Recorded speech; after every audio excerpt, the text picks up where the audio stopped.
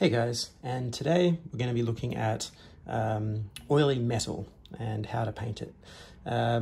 It's something that I really love to do, and I think it's a technique that's certainly easy to master when you're beginning, and I haven't seen too many people do this technique. It's really simple, very fast, but I think improves the quality of the metal overall, especially when you're doing batch painting, army painting, whole metallic schemes on your models.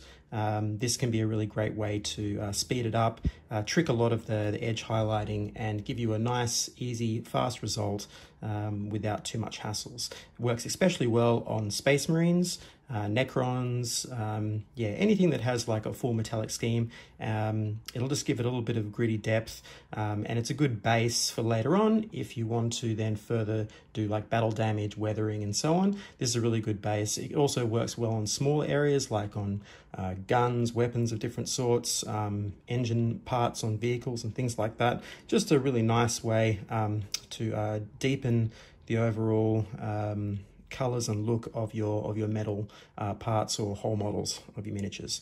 So yeah, let's have a look what we got. It's really simple. We're using a mid-tone brown shade, so something like this. If you don't have this particular color, the Seraphim one, just anything that's a mid brown, mid to dark brown, but not too dark. So nothing like Agrok's Earthshade or something like that. That's a little bit too dark for what we want. Just something in the middle. And the reason for that is that it's going to stain the metal with this sort of brownish, light brownish stain, which will show through when we use the next part, which is the null and oil and the black ink wash. And that will, if you have something that's too dark, the black ink wash is going to completely ruin the effect, and you're not going to see much of the brown, you're just going to see a lot of black.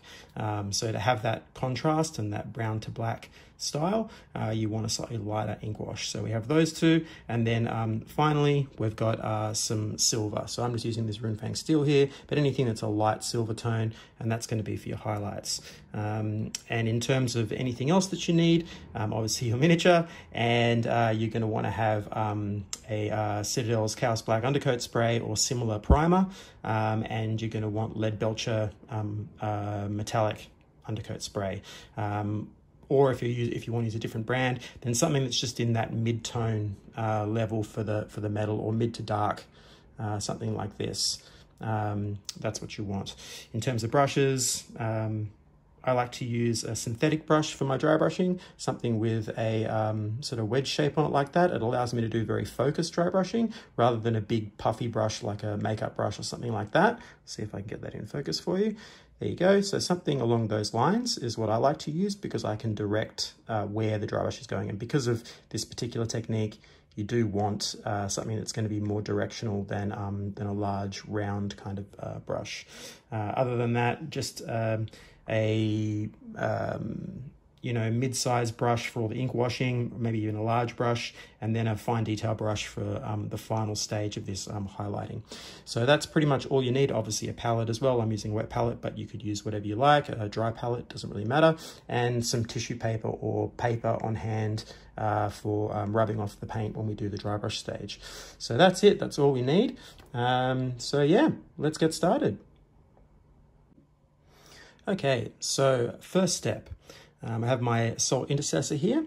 You could be using anything, but I'm using an salt intercessor, and I've already primed, black undercoated this, and then Lead Belcher sprayed it. So we have a nice even coat. The reason why you want the metal going over the top of the black is it'll help enrich the color and give it a nicer finish to do these stages on. You don't want to put the silver directly over white or over the raw plastic, because that's not going to look very good. So this is where we're at, and now what we want to do is we want to begin the first stage, which is the brown ink wash. So let's grab our paint, and we'll put some on the palette, and we'll be ready to go. So with this technique, you don't want to put just the straight shade onto the model. It'll be a little bit too too strong. Unless you really want a very damaged kind of style, then you could do that. But for this, what we want is a slightly watered down version. And it's good practice to always mix a little bit of water with your paint, whether it be an ink or a standard color. It just helps, one, for you to practice, and two, it will spread a lot nicer. No matter what the brand of paint claims, most paint generally isn't amazing straight out of the pot, at least in my experience. You always want to add just a touch of water or medium or whatever to thin it down. So once we've got that down, we just draw it off the end so we don't have too much on our brush. Okay, just like that. And then we begin ink washing. And so with this, you can do the whole model, just rubbing it all over the surface. Okay, just like that. Bring it down, moving it, directing it into all the creases and crevices on the model to generate that brown shade. But also you want to go over the flat areas as well, because you can get some nice staining going on there. Just want to sort of try not to let it pull up too much in big blobs on the flat areas. Drag it down and direct it to sort of the edges like this, so you get the sort of staining gradation from the bottom up. That's usually the best way. When you're thinking of dirt and grime and stuff on metal surfaces, they generally form at the bottom. You know, the dirt runs down, it pulls up around the leg. You know, if this was if the Space Marine was real, then yeah, all the dirt and metal on him would form mostly around the bottom, so around these legs and stuff. So once we've gone through and done all this, I'm going to go through and do the whole lot. This is the type of thing that you're going to end up with, okay? And then I'll come back and I'll show you how to do the black ink wash. All right, catch you soon. Okay, so now we're on to the next step. So really, really simple. You can see now the brown ink and how it's dried. Okay, you get some really nice discolorations around the feet there, where the watery ink just pools down there. Yeah, and you can see that mid-tone brown is really effective, because you can really see that corrosion, or I guess damage, on the surface. Not that Space Marines would ever have this type of damage, but we love putting it on our models because it gives them more realism and more life. Really, this armor wouldn't be made of metal anyway. It'd be made of some crazy sci-fi material that would never corrode or damage or anything like that. But we like to do it on these just because it's fun.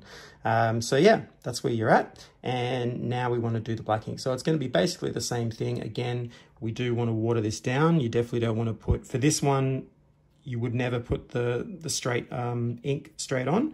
With the brown ink you could, but with this one you don't want to, because it's going to completely ruin the effect. So you want to get that nice and diluted. As you can see, it's 2 to 3 drops or so of water per, I guess, little dollop or drop of ink, but something like that. You want it relatively transparent, as you can see there, and then that should go on really well. And just test it out. It should give you the shadows in the grooves as we paint this on. We're going to see that black going into those creases, but also across the surface. It should start to bring out this kind of luster to the overall look of it. And it'll deepen those shadows. You'll start seeing black merging with the brown. A variant technique of this is actually not to wait till the brown ink wash is totally dry and allow it to be slightly wet. That can create an interesting effect as well. So then the black and brown ink washes will blend, and you get some interesting blends too. But just for the sake of simplicity, wait till it's dry and then do the black ink after. So if you do these in a batch, by the time you finish the last one, the first one should be dry, and you can just move on like that. And what you're going to end up with is something like this as I go through. There we go. So you can see how lovely oily and black and brown that becomes. So we look at the other side here, it's a little bit sort of faded, not quite defined. And if we look at the other leg, we're getting really nice clear definition, okay? And you just go over the whole model like that. dragging those pools of pigment across the surface, letting them pool in the right areas towards the bottom of armor panels, things like that, so you get the shadow from the bottom going up to a lighter surface on top. Remember, your models are generally lit from above, just like the spotlight I've got here on the model. You can see that very clearly, that the light is all hitting those top areas, and it's creating natural shadows across the model due to the high chroma level of the metallic paint. You can see it very clearly just under natural light. So that's actually telling you where the shadows should be, and that's how you want to drag that ink wash across the surface. And so you just keep doing this over the whole model until it's all completely done, and you just keep moving it around, adding more ink and more water as you need to cover the surface of the whole model, and then you end up with something really cool. So go ahead and do that, and then I'll come back and I'll show you how to do the dry brush step. Okay, we're back, and so now the black ink wash should be dry, and we have the finished effect. So all this brown blacky style thing that's going across the surface, yeah, it just gives it a lot of life, a lot of definition. Looks really cool. And so now what we want to do is bring back some of the light into the model, because it's a little dark at the moment. We want to bring back that shiny metal surface and pick out those edges. Now the way we're going to do that is through this focused dry brushing.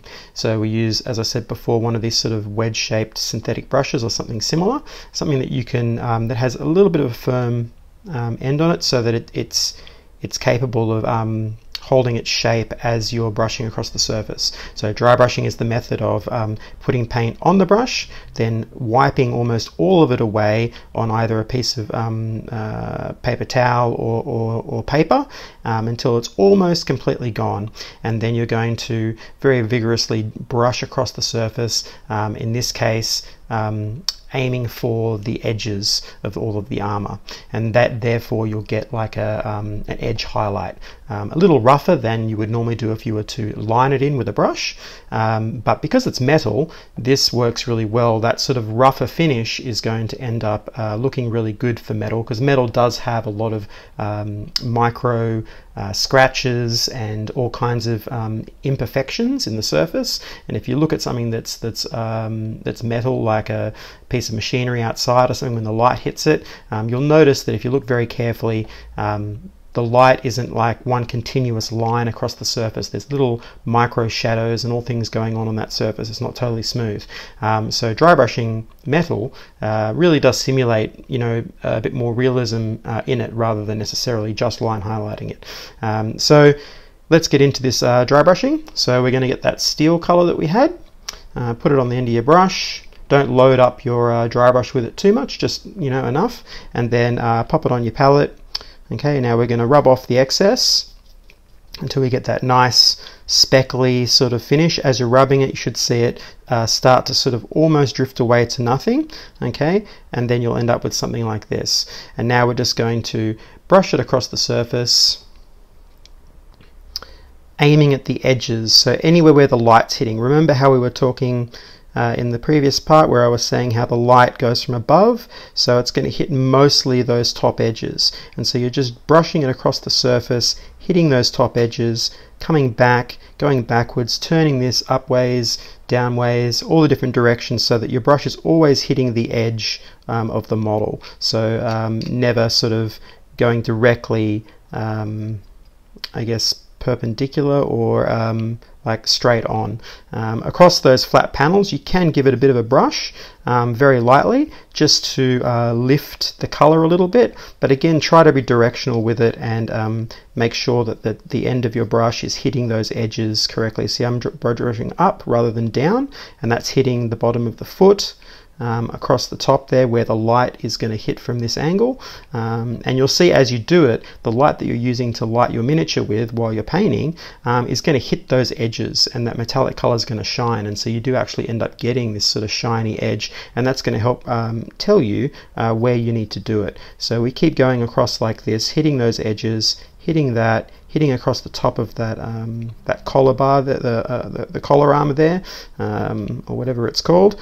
And so you'll see that it'll start to shine a bit more, and we just keep working across the surface, doing this, going back, grabbing a little more, brushing it off, okay, and then continuing our work. We're going to hit the gun as well, the entire model, everywhere where it's metal, we're going to do this, hitting it nice and fast like this across the surface, coming across like across the gun, the chainsaw there, hitting those edges, hitting the edges of that greave. Okay, I love doing these little shoulder pads here. If you brush across, you'll get an instant line highlight that looks really nice. I'll see if I can bring that up so you can see it. Do you see that? You know, you don't have to do any more work to that, it's like already done. And so the idea is to try to get that type of effect going across so you're getting this, like, you're tricking the line highlighting and trying to get those nice clean line highlights in as many of the flat panels and the edges of the armor as possible. So like I did on the shoulder pad there on the top, if we were to come across like this, go this way, and that should pick off that slightly defined edge on top of the backpack there, and you'll get that line highlight too across there. And so we just keep going around and doing this across until you get like a nice finish that you're happy with. And on the flat areas, it will also lift and create a bit more luster, almost like you're polishing the armor, and you'll get a bit more bright steel out of it, and so that the tarnish will only now be more directed into those little crevices and recesses, and you'll end up with something that's nice and varied all the way around the armor. So I'm going to continue to do that, and I'll come back when I'm done, and we'll move on to the final step. Okay, the final stage. So let's have a look. So now we can see a little brighter. It's not as brown anymore, and you can see on all those edges as the light from my spotlight there hits it, it's creating these really bright little sharp points of light. And if you have a look at a lot of these panels, it kind of almost looks like it's been line highlighted. Can you see that? That leg armor there, and across the bottom of the shoe there, the top, you can see how it's got that bright line. It looks like it's been, you know, line highlighted, at least across quite a few of the panels. Yeah, and you could just leave this right here and move on. You know, if you're just starting, this is a great place just to begin. That's pretty much done the majority of your model. If you do Necrons, that's basically a Necron done. You know, there's really not much else except for the glowy energy stuff that they have in their guns and maybe their eyes or whatever. You're pretty much finished. Now, as you can see, I've also base painted the base there, the rubble.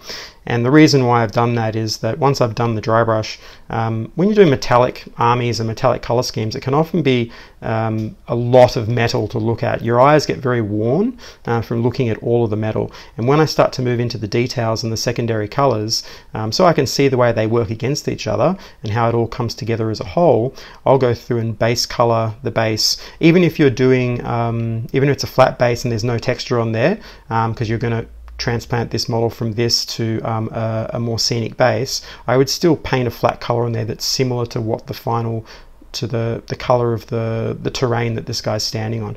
And so that way you can see the way that color interacts with the metallic and with the other secondary colors, and it's going to be much softer on your eyes. See how that color on the base just frames me a lot more, and you can see it. So I've got another one here from before, and if you have a look at the difference, see how it's all one big color and it's a little bit harder to tell what's going on. This is going to be a lot nicer for you to you know, to look at when you're doing those final details. So especially when you're doing like 20, 30, 40, 50 of them, you don't want to be just looking at metal all the time. So here we are, we're ready to go. Let's get into the final step. So we have a fine detail brush, we get some of that steel out again, pop it on your palette. Okay, a few drops here and there, a little bit of water, dilute it down. Okay, metallics can be very, very thick. We don't want that. We want it to come off smooth off the brush. Twirl your brush, okay, to get the point. Not too much on the brush at all, just enough. And what we're going to do is we're going to trick the line edge highlighting. So not across everywhere. We're going to do just across the main top panel lines. So across the shoulder, here across the front there, this main line across the armour there, maybe across the edge of the shoulder pads, across the top here, a little bit around the legs because they're nice and easy to do. Anywhere where you can do it easily basically, and leave the rest because the dry brushing does all that for you. So this is like an optional step to further increase the highlighting, and it should look pretty cool. So with highlighting, you want to mostly go on the edge of your brush, not the tip. Okay, and you put it, let's see if we get that in focus, and so you're running it from the side of the brush along the edge of the model, okay, directly facing that edge, right? So not coming it from here or from the top, you're going directly facing it across, and just build that highlight into the center panels, and just to further clean up some of the dry brushing, just to create the illusion that you've spent hours line highlighting this and making it look really cool. So this is a nice easy one to show here. You come across and run that down, and you can just pop a little tiny bit in there. Okay, across the top here, so we want to lift that right up across that side there and just very carefully run it like that. So you just want to go through and pick out the main lines. On the backpack you might go on this. Okay, so some areas you are going to have to use the tip and not the side of the brush because it's just the nature of what you're doing. So give yourself a really good angle and just very, very gently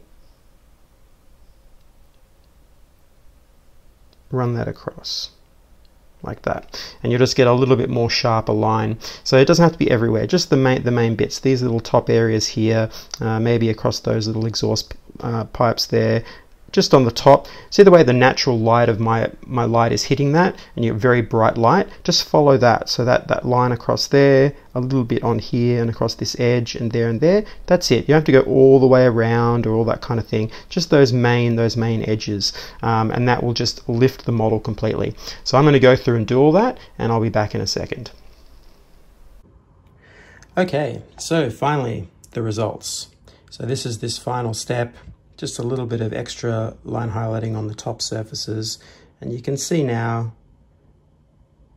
that it's just adding a little bit more brightness across the top of that hand there. You can see the leg, just a little more, that elbow there, and there you have it. Simple, effective, oily metal for Space Marines or Necrons, or basically any metal surface you want to do.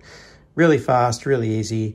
You can get an army like this together super, super quick. So as I said, you could have stopped at just the dry brush, but yeah, I think this little extra step of just refining those highlights is a nice thing to do, and it's good practice as well. You know, you want to keep pushing your skills so that you can do more in the hobby, and this is what you could end up with. So you could base everything like I've done here, get your whole army to this step, and now you've got painted models. You know what I mean? Like, it's very close to you know, that basic battle standard level just from doing this. So yeah, so I just thought I'd show you. I'll do a close-up of this at the end with an overview, but I thought I'd show you what a finished product looks like. This is my army. So one of the tricks to metallic schemes is looking for a secondary color, a matte color, to go with the metallic to break it up.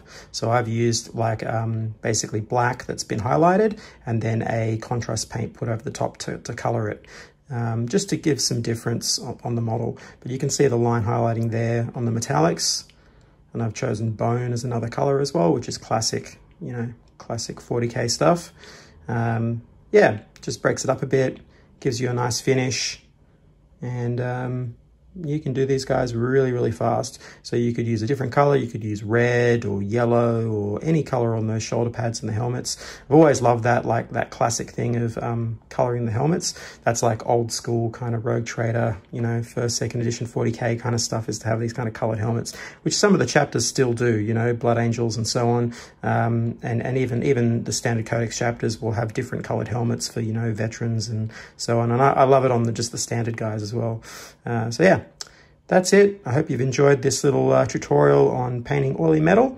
Good luck with it. I hope you this has been helpful and that you utilize it, because it really is a fun and enjoyable technique to try. So good luck with it, and yeah, I'll catch you on the next one.